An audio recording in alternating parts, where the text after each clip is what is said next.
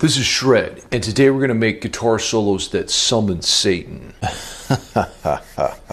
Now, one question I frequently get is, how can I write a good guitar solo? Simple. Just sell your soul to the devil. Instant solo power. Now, in all seriousness, I'm no solo god. But in this video, I'll give you my best tips for making guitar solos that summon Satan, which, as we all know, are the best kind of solos. We use a certain song from a certain band, Comfortably Numb by Pink Floyd, as a test subject. Devil help me, I've written 3 guitar solos that progress from normal to extremely evil. The tabs for each solo, along with my theory analysis, will be available at my Patreon page. Patreon is where you give me your immortal soul in exchange for unlimited musical power, music theory, and technique. It's about becoming more than just a guitar player. So grab your axe and let's get to it.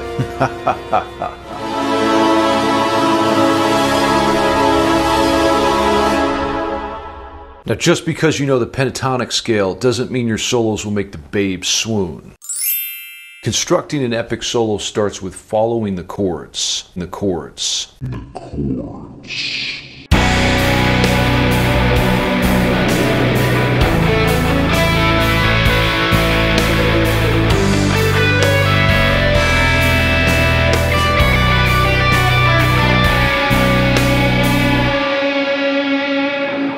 Now, I started with a bend over the B minor chord. By bending the 2nd degree of the scale up to the 3rd, or a C sharp to D, you get a pleasing effect.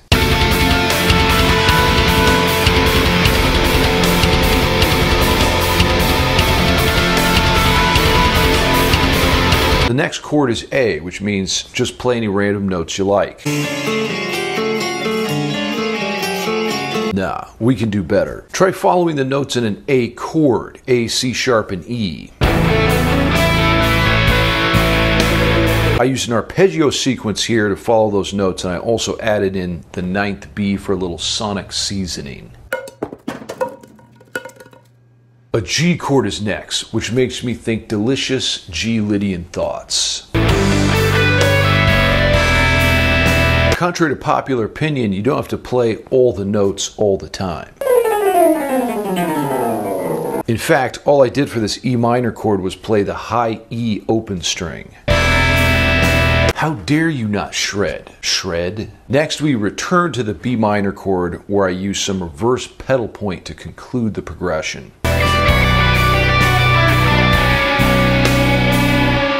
Reverse pedal point is like regular pedal point, except the repeated note is a higher pitch instead of the lower pitch.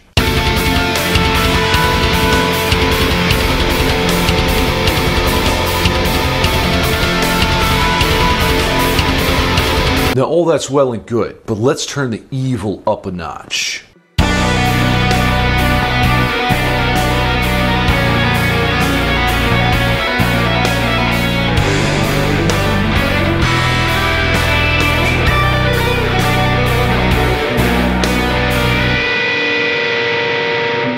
Here I've changed the chords to create a more wicked effect. Finger tapping over a B minor major 7th chord with a little contrary motion, moving into the next chord, F sharp 7. Contrary motion just means when 2 or more voices move in opposite directions. A little sunlight gleams in with a G Lydian run, before descending back into darkness with a sinister 3-octave B minor major 7 arpeggio. Not bad, Shred, but you can do better. Why, yes, I certainly can.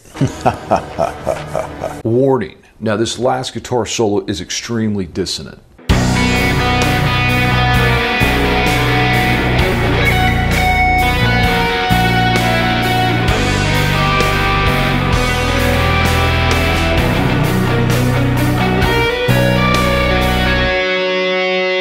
That's actually pretty catchy.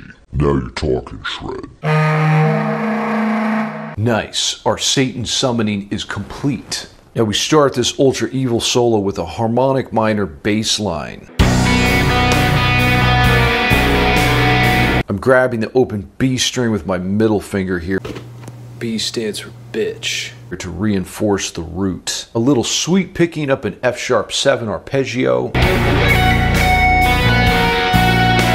And then hold on tight for a very dissonant G augmented to E minor 6.